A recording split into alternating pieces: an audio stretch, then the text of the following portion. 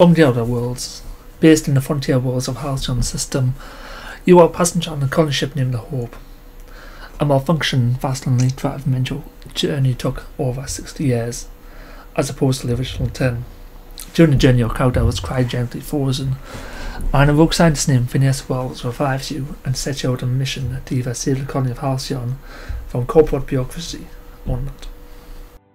Aha, there you are, hale and hearty and captain of your own ship. I see you're putting the unreliable to good use. Shame about her former captain, horrible way to die. How are you feeling? After being revived by Wells, he shoves your character into an escape pod as his ship is chased and subsequently disabled by a pursuing force. As your escape pod crashes towards Tower 2, your first mission is to find the smuggler, and it doesn't take long as, oops, you crash right into him.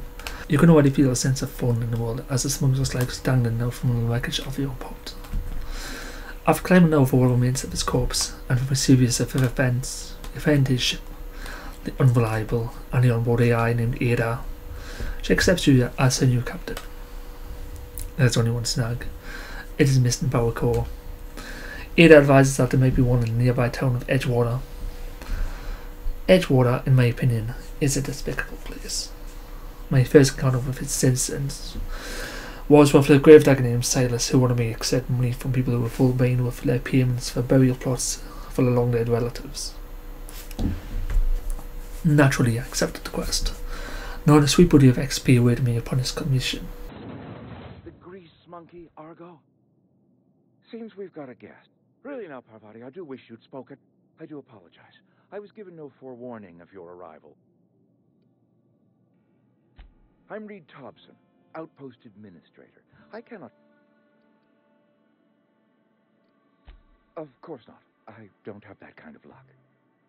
Seems I allowed my excitement to run away with my wits. Been a few You see, Edgewater is owned and run by Spacer's Choice. Not only do all residents have to repeat the company slogans and sales pitches when talking to outsiders like me, but they are also owned by the company and have to pay for every service. It includes burial plots, which have to be paid for annually. And through all the conversation points are solved all those situations. So because the world was so immersive and so full of unique details. Like walking through the streets and hearing NPCs complain about the salt tuna calorie food they had to eat all day, every day. All the way in which it was expressed through a poor diet and lifestyle behind a town in the middle of plague, and hypochondriacs who were obsessed with healthcare and medicine.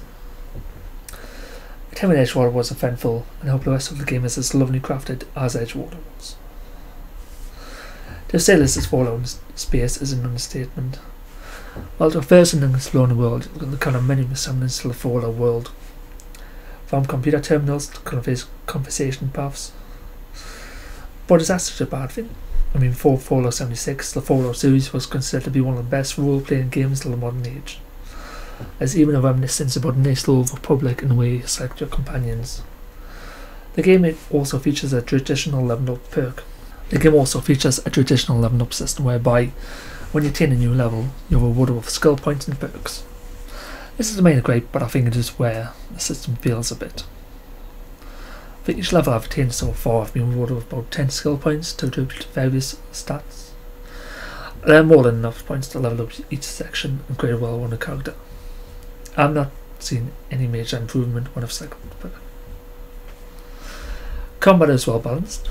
Each weapon has options to modify it by adding elements to the sight or magazine, for instance. Enemies around Edgewater and Denverville are well balanced, which provides a chance for being too overpowering. Marauders, robots, they're all effective against different type of weapons. That's all for now. I'm impressed by the Outer Worlds and cannot wait to continue playing them. And if it is anything like more Fallout games, then we can probably expect about 100 hours of gameplay.